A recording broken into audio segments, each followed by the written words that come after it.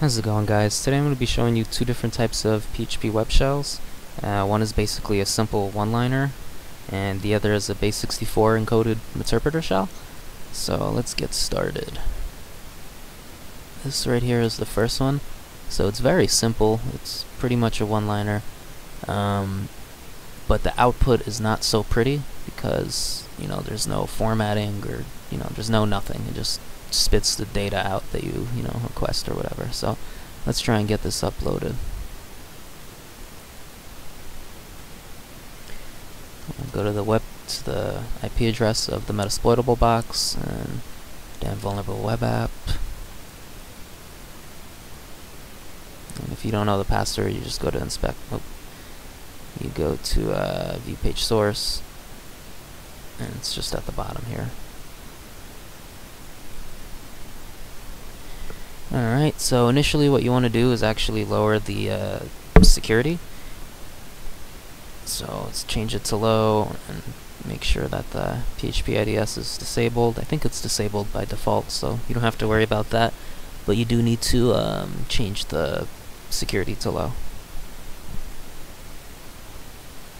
So security is set to low.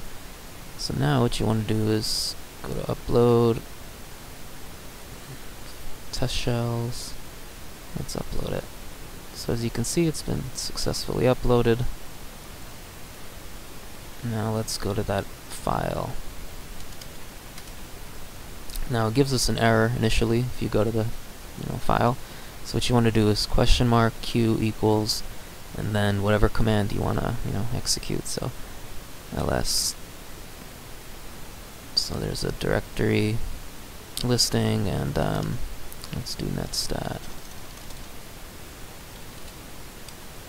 So as you can see, it's very ugly, but it'll give you the the information that you're looking for, or do whatever command you want it to do. As a matter of fact, let's do a simple ping.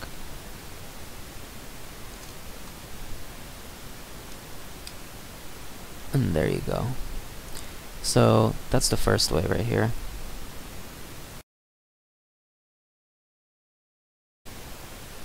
So let's start the second method over here, the second web shell rather. I already created one actually called Simple Shells. It's the base64 encoded interpreter shell. But I guess I can just remove it, and let's make a new one.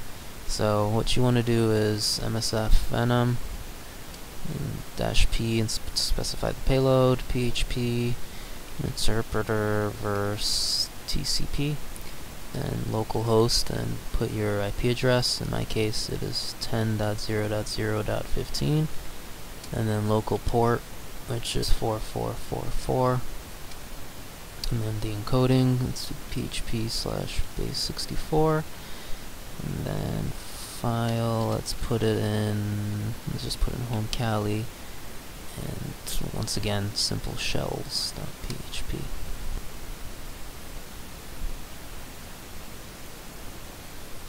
Okay, so let's make it an executable,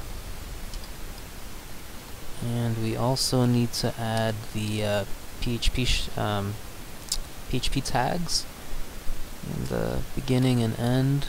So it's just that. Right, quit. Okay, so there it is. So let's try to get this uploaded. And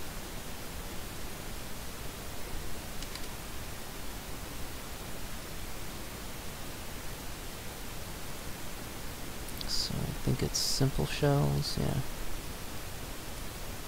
Alright, so our interpreter shell has gotten uploaded. Now let's start a payload handler here.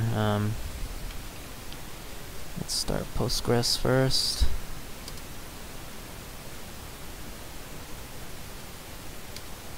Let's start Metasploit framework. Alright, so use exploit multi-handler. Now you want to set your payload to PHP interpreter. It's trying to do tab complete. Versus TCP. So set localhost 10.0015, or once again whatever your IP address is. Now we're listening on port 444. Now what we want to do is actually execute this interpreter shell that we've uploaded. So let's go to command execution. Let's do ping, and then user bin PHP, and the path to the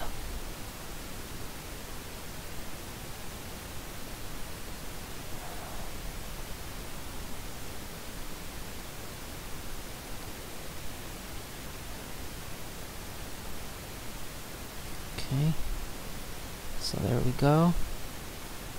And there you go, I have an interpreter shell. Let's get processes. Obviously this is a lot better, a lot easier to look at, you know. Let's actually get a shell. So here we go.